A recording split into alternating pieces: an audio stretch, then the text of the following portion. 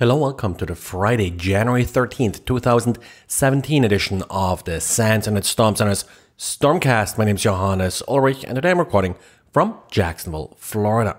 You may have run into this where you had a compromised system, but really the system wasn't configured with any kind of central logging and, not really configured much for security at all. So how do you analyze an event like this? Well, in the Windows world, you have a pretty interesting tool, as Mark points out, the System Resource Utilization Monitor.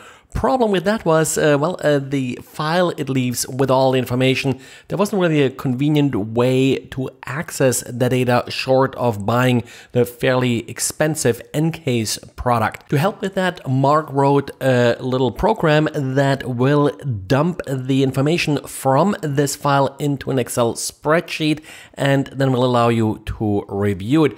You'll get a lot of details about which programs first started and who started them, and lots of context around that. And of course, the tool is available for free. Mark has a GitHub repository from which you can download it. And Docker released a security announcement, and with that an update to Docker version 1.12.6. This update fixes a privilege escalation vulnerability that could allow an attacker to escape out of a container. Now, usually privilege escalation vulnerabilities aren't really all that super critical, but in this particular case, because Docker is often used to isolate untrusted processes, it's probably something that you would like to address rather quickly.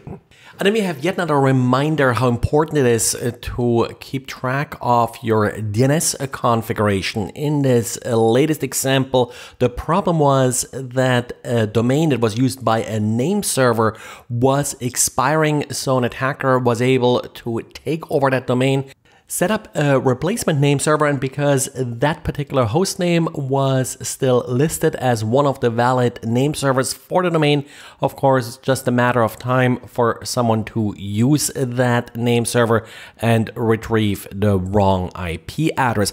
So pretty simple operational issues, nothing high tech here that led to this particular failure of DNS resolutions. Luckily, it was a researcher who did it, who didn't have any ill intent and notified the vulnerable organization. And yesterday I mentioned that GoDaddy had to revoke about 6,000 different certificates. Well, they said they revoked them on January 10th. I'm still waiting for the spike in their certificate revocation list. I thought originally we had a small spike around January 4th, but it wasn't related to GoDaddy, so not really sure what's going on there, if they're delaying the actual revocation in order to give their customers more time to swap out certificates, or if they're not revoking certificates, if they're able to reach a customer and then later verify that they got the correct domain. But to help me a little bit with this, I did update our certificate revocation data. I'll add a link again to the show notes. It lists for each day how many certificates were revoked based on certificate revocation lists. And you can now also click on the data point and see the top 5 CAs that revoked certificates on that particular day.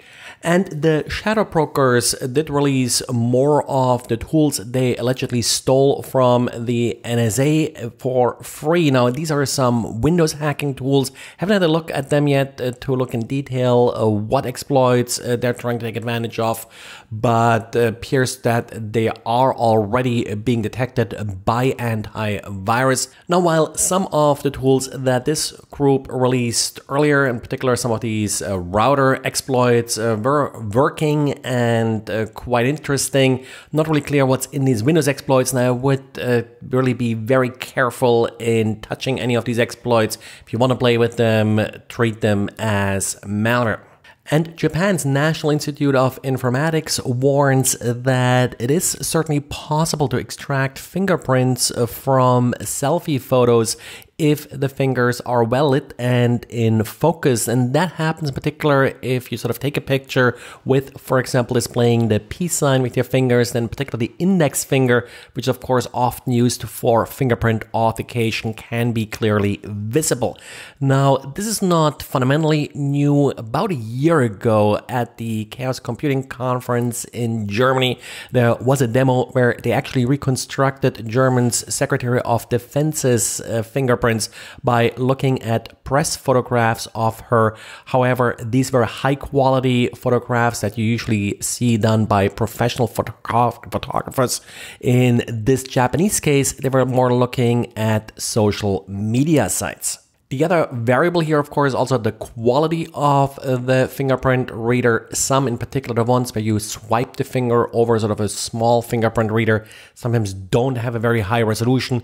So even a lower quality fingerprint may be able to fool those readers. Well, that's it for today. Next week, I'll be in Brussels, Belgium. And if you happen to be in Brussels, there are actually two evening events. First, on Monday, there's our community night. It's pretty much open for anybody. Not sure if you have to register.